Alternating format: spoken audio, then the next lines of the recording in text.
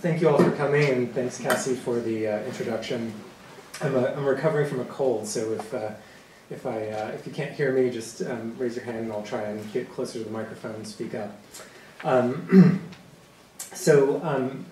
want to say this is a really cool event, and I'm really thankful to Cassie for organizing it. I think it's really exciting that we have, that Cassie has worked and others have worked so hard to revitalize the herbarium. And so it's really great to be part of this event today and great to celebrate that really wonderful accomplishment. All right, so this top sidebar doesn't appear to be going away, but let's see here. So usually, maybe that would. Okay, I got it. I can just do it. Actually, that is a little weird. Give us just a second here, and we can. You can try and exit out.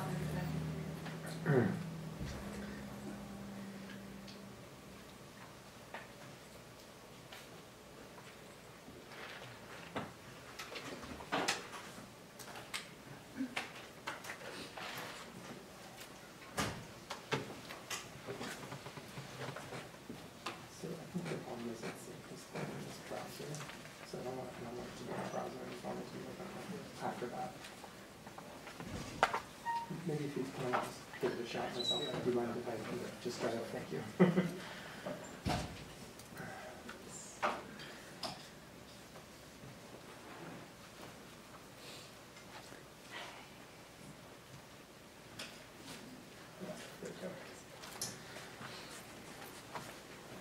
All right, apologies for the technical difficulties, but I think we are now good to go. So I'm going to talk today about pollination and plant reproduction in diverse plant pollinator communities. It looks like it's a little cut off on the left screen, but you can see everything on the right screen here. And this is a topic that's really of central interest to my lab and my research group. So I'm going to start off just by talking about what is pollination and why is it important to plants. And I think, interestingly, this is something that even a lot of biologists are a little bit confused on, which kind of makes it fun to talk about even to a mixed audience. So really, pollination is a critical step in the reproduction of plants. So what I have here is a picture of an apple through its development, and it's just a reminder that every apple starts off as a flower, right? Every strawberry starts off as a flower. And in order to produce a fruit and to produce seeds, what needs to happen is the male genetic material, the male gametes, need to fertilize the female ovules in the plant. So this is much like animals, we have a sperm and an egg coming together, but in plants we have pollen coming together with an ovule, which is the plant equivalent of an egg. And when that fertilization happens, that allows for that seed to actually develop and for fruit to develop as well. So this is a really critical step in the reproduction of essentially all flowering plants. And then when we look across this sort of flowering plant lineage, about 10% of plants that are out there rely on the wind to transfer pollen between flowers. The other 90% of flowering plant species actually rely on an animal pollinator to actually carry pollen between flowers to allow that fertilization of those flowers to happen. So I hope you got a sense, from that previous picture showing the apple of why that might be important. But this is really critically important for our agricultural systems. So about a third of the calories that we eat are directly dependent on pollinators for that food. So, and we have to remember that takes into account a large proportion of the overall human diet that comes from non-plant sources, so meat and dairy and other things. And then as well, most grains are wind pollinated, so corn, wheat, rice, those grains don't require an animal pollinator. But then what we're left with are most of the fruits, the nuts, the seeds, many vegetables, so any vegetable that has a seed in it, those are dependent on pollinators by and large for that crop production. So that means that really most of the macronutrients in our diet, micro and macronutrients, are coming from plants that are dependent on pollinators. So pollinators and pollination, really, really important in the human agricultural enterprise. Obviously, though, as well, when we're thinking about pollination as contributing to the reproduction of about 90% of the plant species, flowering plant species on Earth, this also means it's really important for ecosystem functioning more broadly. So I think it's good at a botanical research symposium in particular to sort of remember that plants are the energetic foundation for all of terrestrial life, right? So this is how we are taking sunlight and converting it into the energy that people use, but all other wildlife uses as well, right? So if we think about that, I think it's a very important thing to remember. Then having pollinators sort of maintain the reproduction of those plants is very, very, very important. So it produces this energetic foundation and really allows humans and then all other wildlife also to exist. So that's my little introduction about pollination and its importance. And you've probably all been hearing about pollinator declines and the concern going on with those. And what we don't want to have happen is what we're actually seeing in this picture. This is a picture from the UN Food and Agriculture Organization, and it's a picture showing people hand-pollinating apple trees in China. So this is happening in some areas where there's been a lot of pesticide, really severe, intensive pesticide use, and there really just aren't enough pollinators to make this happen for these agricultural crops. This is an area where labor is pretty cheap, so they can actually go out and make it work economically, but this really leads to price increases of these crops and plants. So this is what we don't want to have happen at a more global level, or even at any kind of level. Just in terms of thinking about pollinator declines in the kind of worst case scenario, this is what we can kind of be thinking about. But I'll switch gears here and start talking a little bit more about what my lab is involved in. Excuse me, in terms of understanding some of these dynamics around pollination, and in particular in multi-species systems. So I'm going to very briefly cover two research areas that we're active in, and then really get into a little bit more detail in terms of these plant pollinator networks. So the first topic is the DNA metabarcoding of pollen. So metabarcoding is quite a mouthful there. But basically what we're talking about is being able to identify pollen using the DNA. So using molecular genetics signatures of the DNA that are in these pollen grains. So this picture is kind of set up to give you some idea of some of the diversity of these pollen grain types, but many of them are really, really hard to tell apart underneath the microscope. And in fact, often it's almost impossible, functionally impossible to distinguish between species, say within a genus, just looking microscopically. And you can kind of tell a lot of these things really just look like spiky balls. So trying to get under the scope and tell them apart is really challenging. But we can do that in a much finer scale way with the DNA. And in particular, one of the areas that we're very actively involved in right now is trying to be able to do this in a quantitative way. So we can use the DNA, but actually get back, okay, there's 20% apple pollen in this sample, 40% ragweed, I hope not, et cetera, but really be able to map those proportions back to samples, which is challenging, but we are working hard on that. Another area that we are involved in, and related again to those pollinator declines, is looking at the disease ecology and evolution in honeybees. So this is work that's very collaborative, in particular with Jaap de Rood here from Emory, who many of you heard speak earlier in this symposium, as well as a couple of folks over at University of Georgia and a collaborator at Berkeley as well. So we're looking at really a number of topics related to that general theme, but very broadly, one of the things that we're very interested in is what happens to the evolution of parasites and pathogens of honeybees. When we go from a system that is where honeybees are sort of, where they kind of came from in an ecological context, so say living in a hollow tree, really kind of dispersed far away from the closest other honeybee colony, and we can contrast to that with the way that honeybees are managed nowadays, which is very, very different. So we are often managing thousands of bee colonies really closely together in these huge apiaries or collections of colonies, We're trucking them across the country, so something like 2/3 of all honeybee colonies in the US are trucked out to California to pollinate almonds every year. So it's a kind of mind-boggling scale at which this movement of honeybees happens, a very, very large geographic scale. So we're trying to really understand what are the implications of that, again, for the evolution of the parasites and pathogens of these honeybees. All right, and then I'll jump into the area that I really want to focus in on today, which is ecological networks. And this idea is we can look at a community of, at a biological community consisting of a lot of different species and really figure out who is interacting with whom in those communities and kind of trace those connections and linkages. And in particular, we are interested in what are called mutualistic networks, and these are networks of species that benefit one another. Pollination is a very, I think, key example of that, but we can look at mutualistic networks and for other kinds of mutualisms as well. So plants and the animals that disperse their seeds, fish and the cleaner fish that actually help clean them but get meals, you know, as a sort of side benefit of doing that. So we can really think very broadly about these mutualistic networks.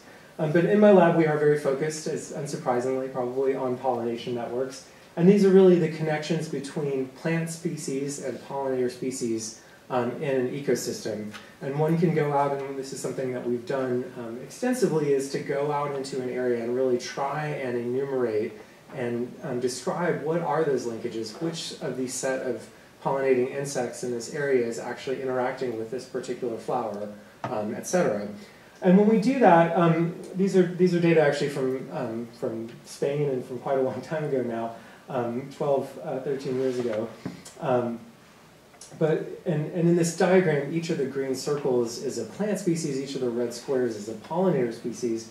And really interestingly, when you go out and look at the structure of these connections in ecosystems, they're incredibly consistent for pollination networks. So there's some aspects that are very, very consistent, irrespective of the sort of ecosystem that you're looking at, the geography. You can look at pollination networks in Zackenberg, Greenland, so on the northwest coast of Greenland. They share similar patterns to this, as do networks from the Amazon. So it's really kind of cool and intriguing that we see these structural consistencies in these networks. And that's something that we're really interested in, is sort of, you know, given a particular structure, does that structure sort of help these networks respond to perturbation, say, more quickly? Does it affect the way that these ecosystems function? So we are very interested in particular in this question about perturbation. So when we have more and more perturbations to ecological systems with ongoing anthropogenic environmental change, one of those important environmental changes is the loss of species. So we're talking about not just global level extinctions, but also if a species goes extinct locally from one population, what are the consequences of that? And the consequences in particular for both pollination functioning and also for looping back to the structure of those networks. Most of this work we've done in and around the Rocky Mountain Biological Laboratory, which is outside of Crested Butte, Colorado. This is really difficult and challenging for us. We have to leave Georgia every year in June and July when it's so nice here, nice and warm, and then we have to go to the frigid mountains, and it's just, it's awful.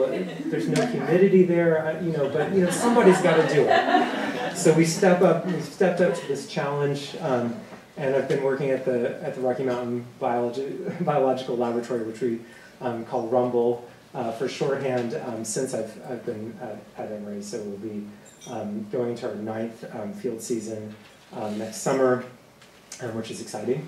But we've done a whole series of species removal experiments there to sort of simulate what happens when we have a local loss of a species. And we've done this in particular with bumblebees, which are quite abundant in this area. I've got a couple of vials with individual bumblebees in this picture, and so what we've done is taken a set area and we've learned to identify the bumblebee species on the wing.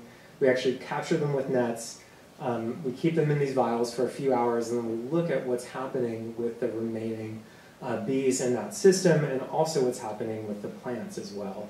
So being able to look at plant reproductive pollination outcomes when we simulate extinctions in this way. And here we have a couple of Emory undergrads from our very first field season out there, faithfully executing one of these species removal manipulations. And I'll just very briefly mention a couple of the results that have come out of that work. So one is from this paper that was in PNAS a few years ago. And basically what we found is that when we did these species removal manipulations, the remaining bees in the system actually changed their behavior. And in particular changed a behavioral element that we call floral fidelity.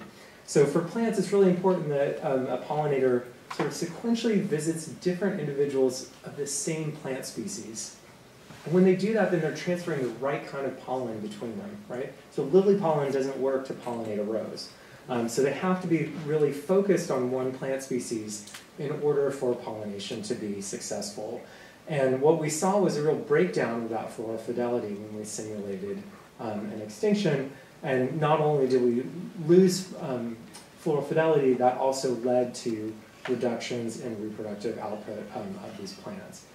So that was a cool finding that we got out there, and we followed up on that work by, again, sort of going back to how, if we remove a species from this system, how does that actually affect the structure of those networks? Does it change it in any meaningful way? And we found that it does. So what happens is some of these species, pollinator species, will start visiting different plant species, and this changes the structure of the network very distinctly in ways that probably reduce, that are probably negative in terms of ecosystem functioning. We weren't able at that time to really tie it all the way back to the functioning, but certainly in ways that we would think would be consistent with bad outcomes for function. Excuse me. So another area that we're very interested in terms of thinking about what might be these human-caused perturbations to these networks and these systems, another one is not just species losses, but climate change. So this is an area where we are, where we've done some pilot work and where we're looking to very actively expand in the future. When we're looking or thinking about the ecological impacts of climate change, one of the big concerns has to do with the timing of biological events. And that's what ecologists call phenology. And in particular, there's a lot of concern about mismatches in terms of the timing between interacting species. So in terms of pollination, you can imagine that if a plant blooms and its pollinator isn't there to pollinate it, that's going to be bad for that plant. This is particularly a concern because a lot of species use different kinds of cues from the environment to time their biological events.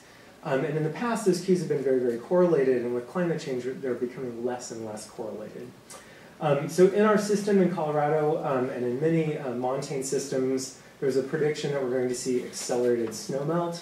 And snowmelt is something that we know actually affects when plants bloom, unsurprisingly.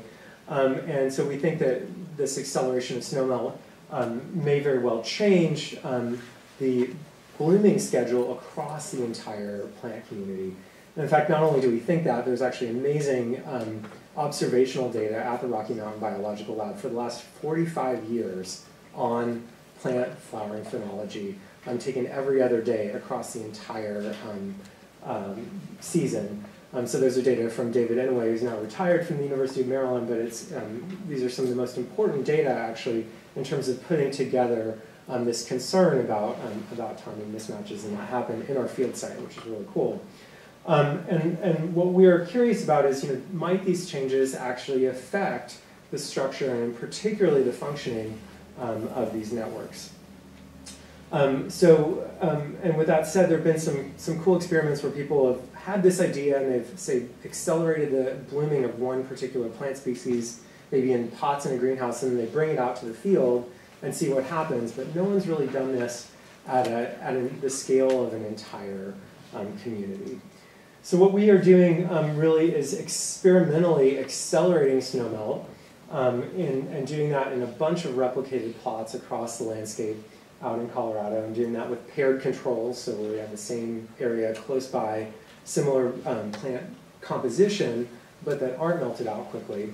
And we did a pilot field experiment on this in 2017 with 3 sites.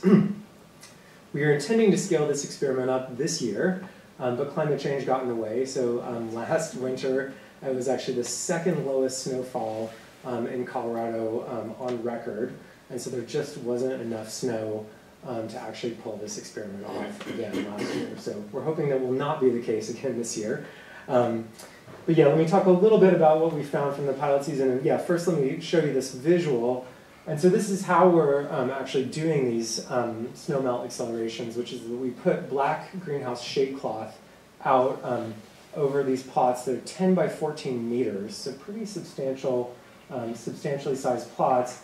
And it's a little hard to tell from the resolution here, but you know, you can see this sort of patch here in the middle is completely melted out, whereas the area surrounding the fabric has not yet melted. So these really speed up the snow melt by something like, you know, we're aiming for like 3 weeks of sort of acceleration in terms of that snow melt. So we are interested in effects both on network structure and also, excuse me, on pollination functioning. In 2017, we were really just using one target plant species, which is a beautiful larkspur, delphinium, a pretty close relative of the aconite that was mentioned at the very end of Sheila's talk. And Loy, who is one of the organizers here of this symposium, did some great work disentangling, you know, if we see changes in reproduction, are those due to pollen limitation, or are those due actually to something like resource limitation? So we'll get into that. So the first result is really that these experiments work. So we definitely sped up flower phenology, so that was cool to see. And similarly, we didn't see any kind of major off-target effects, which is something that you're always worried about with experimental manipulation. So no effects on plant survival, growth, or the total production of flowers. We didn't see any effects on network structure, but with only 3 networks, that would be almost impossible to find. So that's not a surprise. Contrary to what we thought we would find, we actually found an increase in plant reproduction in this larkspur and Delphinium nutalionum. So we have some ideas why we think that might have been the case, but it was a surprising result, but hey, we will take it. And we are going to dig into this much more next year, assuming that the weather actually cooperates with us this time around. So we're going to expand this out to 8 sites. Loy is very ambitiously going to tackle lots and lots of different plant species. And we are also very interested in measuring traits to understand if there are particular traits of insects or particular traits of plants that might actually couple with these phenological changes to either buffer these plants, say, from negative effects or exacerbate negative effects. And with that, I will wrap up. Thank you guys so much for listening. I'm happy to take any questions.